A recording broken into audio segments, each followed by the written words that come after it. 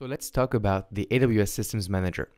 Now, this is a service that I think as a SysOps you will use so many times, but currently in the exam, it's just a little part of it. Still, I want to provide you with real-world skills, so I'm going to go a bit beyond what you should know for Systems Manager.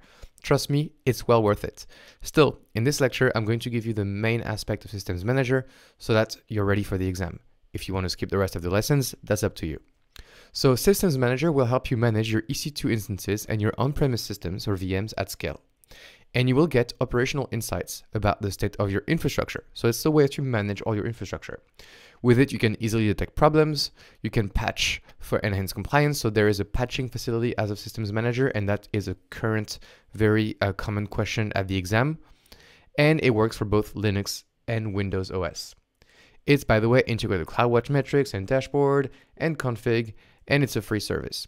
So overall, there's one thing you should remember out of it. If the exam is asking you, we need to patch all the OS of our EC2 instances. How do we do this? Well, the way to do it is to use Systems Manager. That's basically it for the exam. Still, I want to go a bit beyond and show you other things.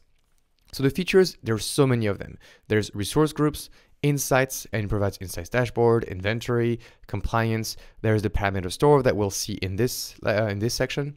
Then there is some actions you can do, such as automation. So for example, if you want to automate shutting down EC2 or creating AMIs, you can run commands directly from Systems Manager onto all of your instances, and that's something we'll see.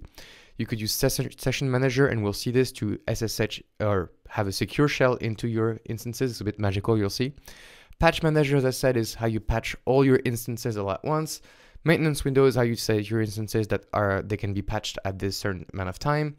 And State Manager to basically define how your OS and applications should be configured. So there's a lot of things here, and honestly, I don't expect you to remember any of that. You just need to remember what Systems Manager is and is used for. And really what's important for you is the parameter store, the run command, the Session Manager, and the Patch Manager. Where I'm going to show you in the UI how does it look like. So here in the management console, if we go to Systems Manager, we get basically a central place to gain operational insight and take action on our resources. As I told you, there are so many kind of things you can do, and you can see on the left-hand side, all these different menus have something to do. Now, this is, as I said, quite advanced, and you shouldn't look into all of them or learn all of them how they work. But the most important ones I will show you.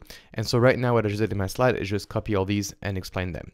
Trust me, as time goes on, you'll get a better understanding of how they work and what they do.